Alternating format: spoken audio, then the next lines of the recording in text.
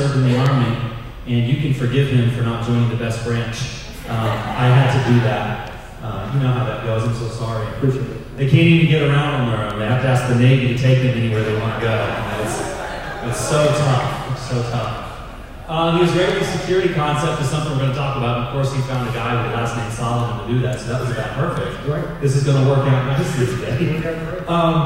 Okay, so Safe with Mann, by the way, we are doing a Facebook Live. If you want to go find Michael on Facebook, just look up his handle. It's Safe with Mann. And M has M-A-N-N. Mann, M-A-N-N. The Israeli security concept. What is that? So the idea is all about prevention. So seeing something before it actually takes place. So something a little bit different than what we practice here. So that's the use of the people that are around. So citizens, police officers, security personnel, so everybody in that state, they grow up very differently than what we do, so their lives are very different. So the idea of this Israeli security concept is that we understand what it is we're trying to protect our environment from or against, and we understand that, and then from there, learn what the detectable elements in that cycle looks like. And so, and then just ask a very simple question. But that happens 2 to 3 weeks to 3 days to sometimes months before something bad happens. So that's the concept. So very preventative and very welcoming also. Very, very friendly. It's not off-putting. So that's really the concept of, it's what they call behavior pattern recognition. I think that's a big deal when it comes to church security is, you use the word welcoming. I mean, I think anybody can understand when you go to a church, the last thing you would want would be for there to be metal detectors and bomb-sniffing dogs and guards with wands, and church has always been a place that's very welcoming. And so by implementing, I think your phrase is the best way to put it. It's not about, and it is about. So give out your phrase that you use all the time. Yeah, it's about prevention, not response. And I'm an American. I love this country's travel all over the world. Greatest country in the world. But we are very responsive. It's our nature, and it's how we were founded. And so for someone, and so it is about prevention. And very specifically in churches, when we focus on response, we really start to focus on those very tough, hard security measures. It can be off-putting. It's not that you can't have them. They just need to be very covert in nature. But what needs to be up front and very forward, or the overt nature, is that opening, very welcoming environment where your security team understands what they're looking for 2 or 3 weeks before something happens. And then they ask a question. And again, it might be something as simple as a 5-second process of determining what that person's name is, where they're coming from, but just very different than the way a lot of the ways that we look at security. This is one thing I really appreciate about you, is that you don't approach church security from the hardcore tactical, jumping out of helicopters, SWAT teams everywhere. We are part of the church. You understand the churches, you understand how ministries go, and you understand the environment that needs to be had. Let me lead off with a question that I think is asked probably more often than not, at least from what I've experienced. And we'll let you get started here. We have a bunch of guys at church who already have a concealed carry permit. We don't really need a security team, right?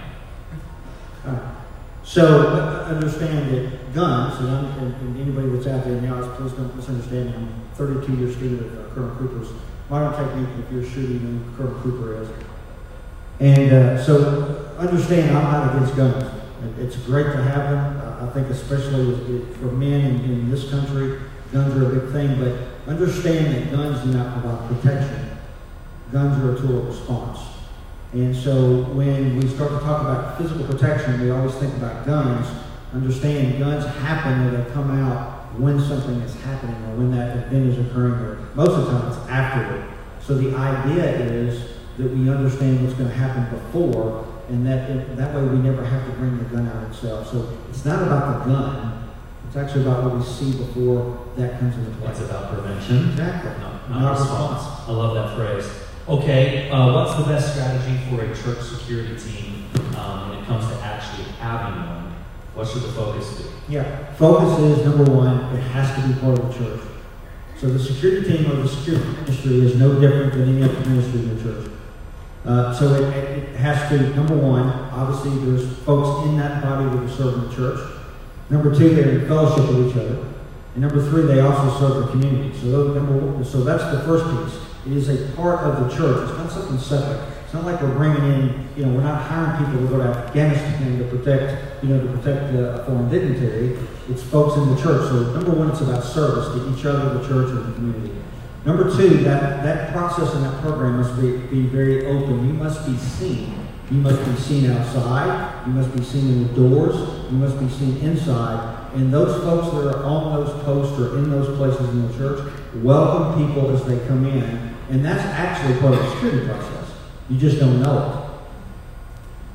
it. So from an outsider's perspective, the people who are securing the church are often the same people who are greeting you at the door, checking your kids into the kids' churches, getting you set up at guest services. Would that be right? It could be part of that, yes. Or if you don't have the resources, you've got very specific people that are on the safety or security team that may be just doing certain posts, but they are throughout the church and they are welcoming. Yes, absolutely. What I'm hearing from you is that if you can't hire 30 armed guards, don't even try this. Is that what it's all about the body and service.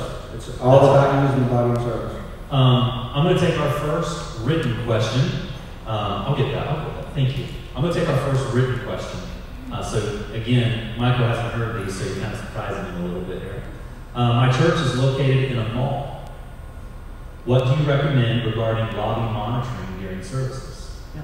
So your protected environment is a little bit different than most churches, but understand the mall belongs to someone else, and that space that you're in belongs to you. So outside, where you have an entrance and where you have, so anywhere you have ingress and egress, you would observe anything around that area. But obviously what you're focused on is inside. So you've got protection on the inside, but obviously in the mall you still want to have somebody close to that doorway or close to the entrance or exit that's also observing the folks that are coming in.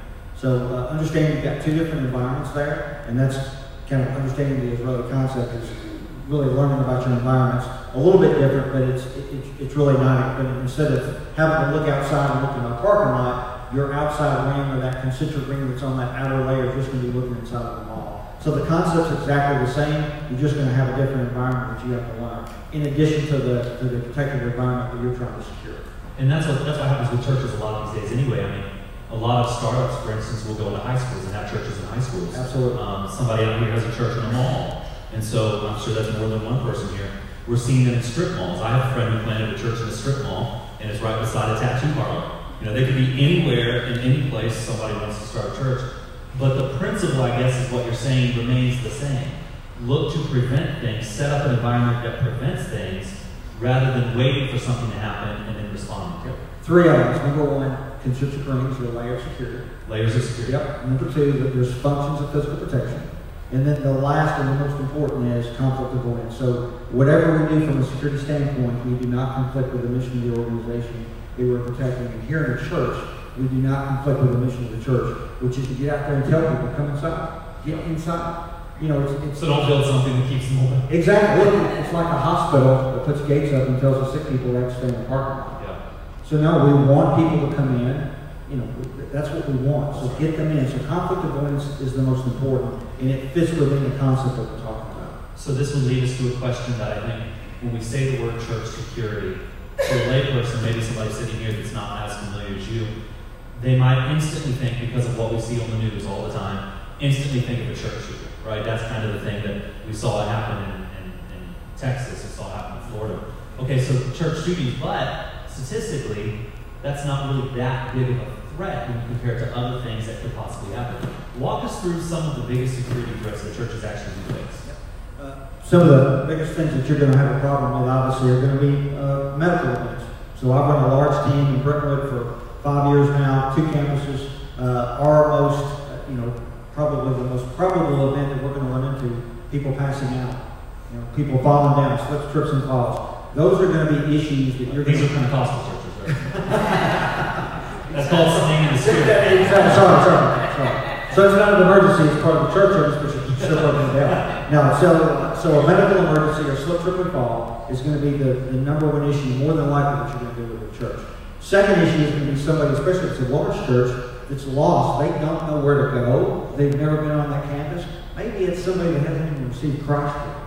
And so they're asking questions, they're nervous. That's going to be the second issue you're going to have. is going to be someone that looks like they do not fit into your environment, but most of the time it's because they don't know. So they've never been there, they don't know where to go. So a wandering person. Absolutely. That's the second biggest issue. And then the third is most of the time has to do with children's ministry. That's going to be a child that sometimes gets unruly, a child that walks away from a volunteer. For about 15 seconds, that child is lost. Okay, you promised you wouldn't bring my girls into this. Yeah, sorry. Just relax. So those are the three biggest issues you're going to run into, really from a security standpoint. Because security is about safety and prevention, those are three big things that you need to deal with. And of course, being in Middle Tennessee, another thing is going to be weather. Could be. Well, that state Tennessee, stick around if you don't like the weather 15 minutes. 15 minutes later, we'll have something different. Something else. How about this one? What should be required training for security teams? What are some things that we should say, all right, if you're going to be part of a security team, here's some of the things you need to do? Yeah, very first thing is, and this, it sounds strange for, especially for those that are, of us that are members of the congregation, but make sure that the security team truly understands the mission of your church and what it is you're trying to accomplish. I know that sounds silly, but sometimes when we talk about safety and security teams, all of a sudden the focus of the church gets shut off because they're thinking about protection. And so the very first thing, just like any ministry, there needs to be some guidelines or a mission laid out for that team. So train on that first. So maybe they unintentionally kind of become an island to themselves? Would that be a way of saying that? Absolutely. And so bring them back to the church and make sure that they understand the mission. So it has to be very opening, very welcoming. That's the first thing. The second is, what are they looking for? What are you looking for 2 months before something bad happens, 2 weeks before that thing happens? So behavior and things that are said, those very specific elements that you're looking for before something bad happens. Like everybody's worried about a shooting. Well, more than likely that's not going to happen. We can talk about that. But again, what does that look like 2 months before when that person's planning that? So that's the second most important thing. So number one, the mission, and then that fellowship. Number two, exactly what they're looking for on post. And then the last thing is, if we're limited, is how to respond to some sort of a medical emergency. What does that look like? Somebody passes out, somebody trips over a rug, they hurt their knee. What does that mean to you? Because actually, if you're practicing this layered security concept, you're going to be the first person or the first team to see all those elements in there. So what does that mean? So if it's very limited, we only have a short amount of time, those are the three most important elements in physical protection. And even with executive protection, Secret Service agents, anybody have family members who are Secret Service agents or do personal protection? If you do, you're not allowed to raise your hand. I mean, I designed those programs for a couple of years. Those people that are protecting high net worth folks, high risk individuals, three of the most important elements in executive protection, just like this program. Number one, understanding who you're protecting and what you're protecting. Number two, medical emergencies that you're going to have to respond to, and truly understand the mission, what that looks like, and exactly what it is we're looking for. Not the guns, not the hand-to-hand. That's great to have all that stuff. It's nice to have that, but the three most important, what we just talked about. I think maybe for some it's a revelation to us today, because I don't know how much of the news you watch or how much of security in churches you hear or read about. It seems like everything is church shooters, church shooters, church shooters, church shooters. People with medical emergencies, come on, when do we ever get that? So this is very interesting. What was the number? Maybe you have it off the top of your head. The amount of time that last year when he came in and took the lives in that church, it was like 6 seconds, something like that. It's very, very quick. Very, very quickly before somebody had to respond to that person and neutralize it. Absolutely, it's very quick. Okay, let's move on to another question that we pulled up here from the audience. Is a church more or less liable when they have a security team on site? I guess you're looking maybe from being sued or from an insurance perspective. Is a church more or less liable when they have a security team on site? So, not trying to skirt the question, but there's kind of two answers to it, yes and no. So, obviously, if you're deploying firearms at church, if there are guns, if there are intermediate weapons, if you're training your team to do the response piece of it, understand that your insurance company needs to know that, and you have not done that, you need to notify that insurance company immediately to tell them that you have armed people, volunteers on post doing that. So, from a liability standpoint, understand if you're deploying armed people, yes, there is more liability. The insurance company wants to know that.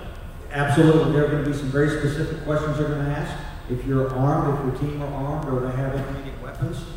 And some of those questions are going to be, I mean, I've just been doing this a lot. Number one, what's the qualification? What's the standard?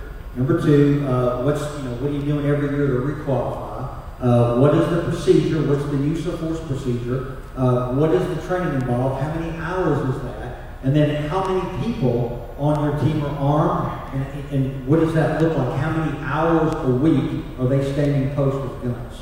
And probably wanting written guidelines within the church's documentation, saying this is what our department's called, here's the department's leader, here's who's involved. I mean, I would imagine that would be true, right? Absolutely. So in that use of force policy, a lot of times, I've written policies for churches before, we will add that structure in that policy so they'll have to make it official. Make it official, and the insurance company wants to know that. So is there liability?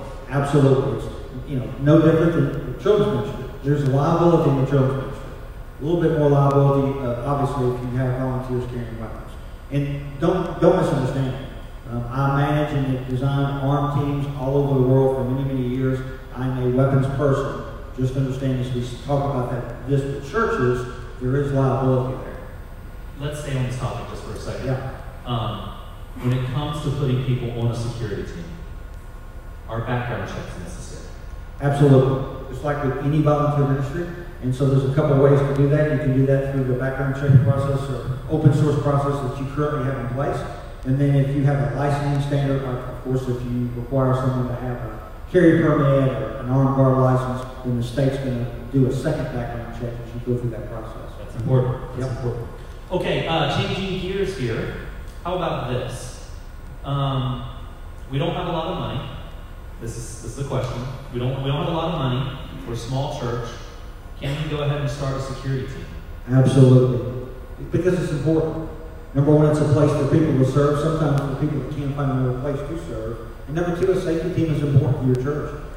So yes, doesn't matter how small, how big, it's very important. Start that process right now. If you have probably budgets, that kind of thing, we start to talk about that. The minimum amount of really equipment that you need, number one, is obviously finding those people to serve, that want to serve the church, that have a service heart. Number two, some sort of identification, not a badge. You don't have to have a security badge, just a name tag to let everyone know when they come in that this is someone that's volunteering for the church. And number three, just something where they can communicate with each other. It doesn't have to have a radio. You don't have to have a radio. I mean, there are apps on your phone now, walkie-talkie apps, where you can communicate with each other. So if you have cell phone service, you have a way to talk to your team members. So the big takeaway here is make sure everybody wears a shirt that says "Church Security, leave us alone." That seems right. Just the opposite. Just the opposite. Yeah. If it's a bad guy, so everybody understands. If it's someone that wants to do harm to your church, you don't have to have uniforms. You don't have to have guys with Navy SEAL tattoos. If they're doing their job, the safety team, even in plain clothes with a name tag, that person's going to know that security. There's a process that they go through, and believe it or not, the gun, the search procedures, the cameras, all the hardcore physical protection elements that you're trying to implement, there's not a study anywhere that shows that that deters violence. Two elements for violence: malicious intent, and obviously the means for that, and physical protection measures do not deter those whatsoever. Well, let's swing that back around to the Israeli security concept then. I mean, you spend a great deal of time in Israel. When it comes time for them to protect their borders and their hospitals and their airports, how are they viewing, are they going through and are they being big and bad and showing off their guns and things, or is it more subtle and analytical and watching and observing? What's the contrast there? What's the balance? Yeah, it's both. Obviously, the border crossing, there can be physical security measures and checkpoints, but before all that's put into place and before they put an armed person in that post, those soldiers, those police officers, those security personnel are trained very specifically in behavior pattern recognition or behavior detection techniques.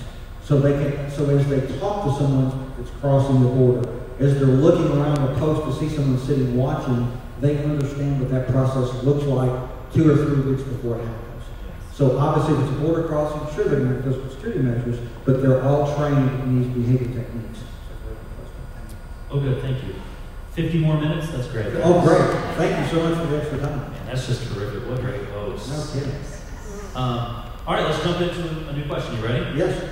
Raise your hand. No, I'm just kidding. Don't raise your hand. What's the strategy for a large church event that takes place off the church's property?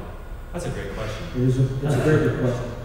So, not church property, I'm assuming, so it's away, they're going to someone else's property. So, are they asking about the process? Yeah, they're looking for the strategy of how a big church should handle having an event, let's say at a park, or let's say at the mall, maybe a choir sing at the mall. So the first thing is if it doesn't belong to the church, and I'm assuming they're talking about using a safety team. So first of all, understand any liabilities or concerns that venue is going to have, whether it's a park, a mall, whatever. Go to whoever that point of contact is and make sure that there's not any, so number one, do they have a problem? Number two, do they have an issue with you deploying the safety team, very specifically observation? Do they have a problem with you bringing volunteers to do that? So number one, is there been problems on that site? And number two, are they going to have any problems with your volunteers actually working that site as a safety team? The third issue, and this kind of gets into, so this question comes up a lot with armed folks.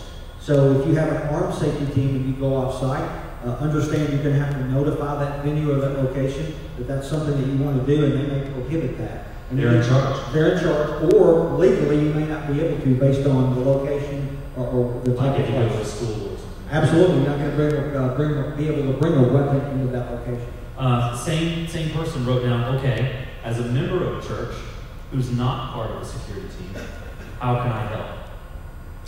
I think first thing is help from a security standpoint. I would make contact with that safety or security team leader and ask that person as a congregation member, what can you do? I would say when that question comes up, volunteer. If you're interested, do something. Yeah, then go serve. Like ask what that looks like. Serve the church and ask if you can be part of that team. But go to the team leader, go to that person that runs that ministry, and ask how you can help as just a member. I've heard that pastors are looking for a lot of rogue saints to kind of work their way through the church with guns and kind of Absolutely. I heard that's a very popular thing right now for churches. So no, do not do that. Don't do that. Someone's going to say Stephen Solomon said go do that. Do not do that. All right, last question from the audience here. What responsibility or role does a congregation play in security? To what extent is the congregation itself? I know we just kind of talked about individuals, but let's look at the church at large. You know, we often in our society delegate things to specific groups, right? We say, these are the experts in this, these are the experts over here, and everybody else is just kind of around letting the experts do what they do. Is there a role for the church at large? So I would say yes, anything that the congregation sees, anything suspicious, anything that disturbs them as they walk in, they should notify a safety team member. But understand, part of the mission for the safety or security team is for those folks to be the eyes on, so those congregation members can worship. So while they're worshiping, someone is on the wall and protecting them or protecting the church to allow them to worship. So I would tell a congregation member, if you see something, always say something, obviously. Tell the safety team or security team member what you see. But understand the purpose, especially if you have an effective program, the purpose of the safety team is to be those eyes while you're worshiping Christ. And so your purpose to be there is to worship and let them deal with that. But obviously, yes, if they see something, they should say something. Okay, let's do this as we kind of wrap this up here. Give us one never do this. Yeah. It could be on any area of the Israeli security concept or church security as a whole. I think it's church security, so don't be off-putting. I do not, for some churches this does not work, but I'm in a large church in Brooklyn, Franklin. I do not like locking doors. I do not like searching people. We don't do that. We don't search backpacks. Of course, the team that I have is trained in behavioral protection. This is Israeli concept, but so don't put anybody off. Do not chase anybody away.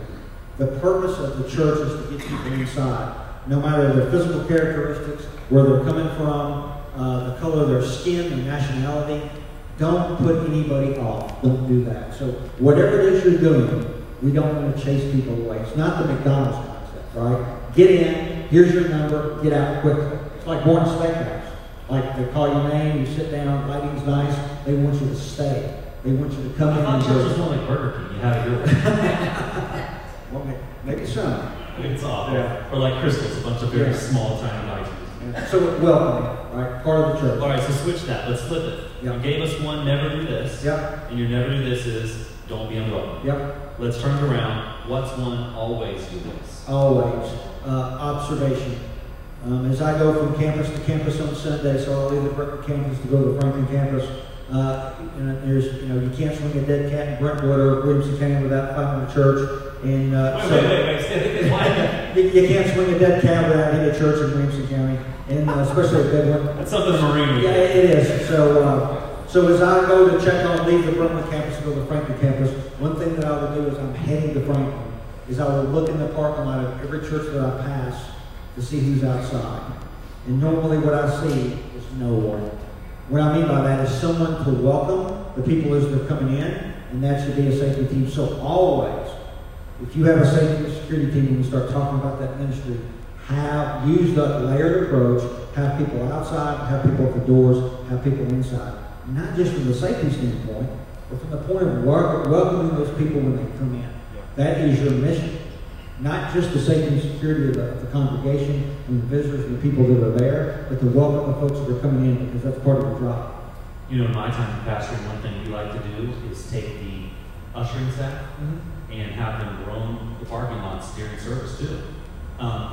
Because a lot of times when cars could be broken in, there have been instances of people breaking the cars and stealing things while people were inside the church. And so we'd actually have patrols during service, a small group of men, and they would kind of walk around the parking lot just to let people know, hey, people are here. People are here.